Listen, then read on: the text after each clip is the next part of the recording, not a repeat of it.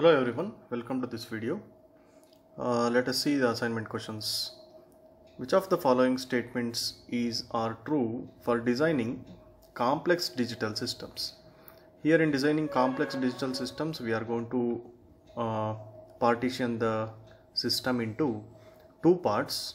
One is a complex system is partitioned into a data path, and we are going to divide it into a control path.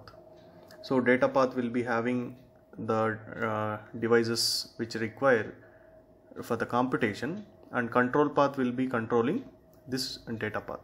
That's why here the answer is C. So in the next question, it is asked, which of the following types of functional units may be present in a data path? So the data path will be consisting of counters and registers or registers. Clock, clear, reset signals are a part of control unit. So multiplexers, adder, other functional blocks can be present in data path. That's why answer will be A and C.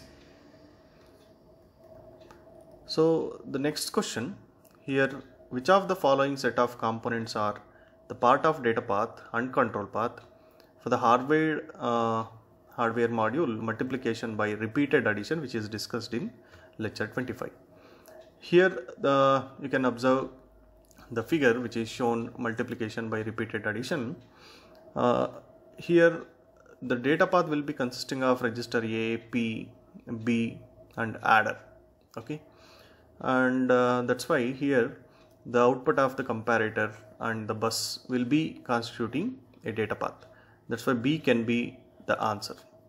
And control path will be consisting of the control path for this multiplication data path unit will be consisting of these all signals, that is load A, load B, clear P, start, done, data in, clock. These are the signals which is come under control path. That's why B and C can be the answers for this question.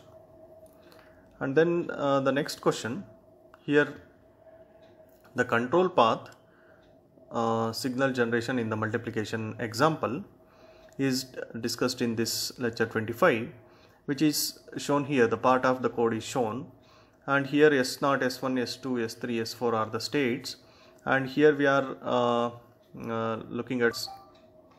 So we need to find which of the following statements are true about the generation. Here in this question we can observe all these input signals with respect to this multiplication is the functions which can be realized using combinational functions. Okay, that's why answer can be A.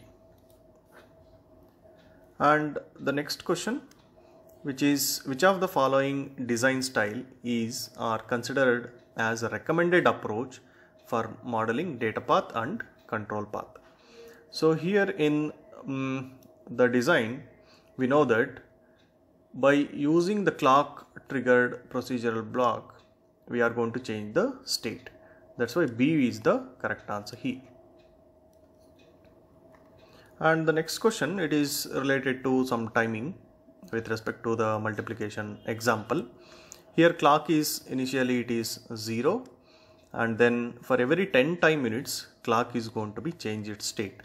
Means clock will be generated like this. For every 10 time units the clock will be changing its value. That is what here the meaning of these two, right?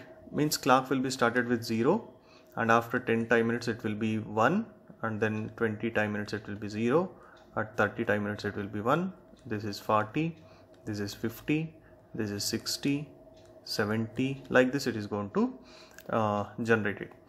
And after 3 time minutes, here the start signal is equal to 1. Let me take it as start signal. After 3 time minutes it is 1. So after 23 time minutes, here up to here the data in will be unknown, and after 23 time minutes data in will be loaded, and the second value 3 will be loaded after 20 nanoseconds from here. Here 20 nanoseconds means 23 here 23 plus 20, it is 43. After 43 time units, means somewhere here we are going to get the next data. 5 will be loaded here, this 3 will be loaded here. So the procedure is repeated addition. So the first value will be 0, and then it will be 5, and then it will be again added with 5. So we are going to get 10, again it is 5, then it will be 15. So we are going to 15 after how many time minutes? That is what the question is.